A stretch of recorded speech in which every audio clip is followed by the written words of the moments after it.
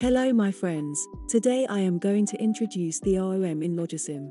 ROM stands for read-only memory, which is usually used for storing the essential data for starting or booting the computer in the beginning. Hence, I will use ROM to write a message which is hello world, which is basically showing you how the ROM translates its binary number which stored inside of it and printed on the screen.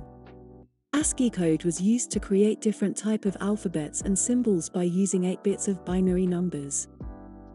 I have used ASCII code to translate the binary number into the alphabets. For example, 68 in binary form is 01101000, which can refer to H in the ASCII code table. You can refer the rest of the hexadecimal to the ASCII code table, and so you can convert to your desired output on the screen.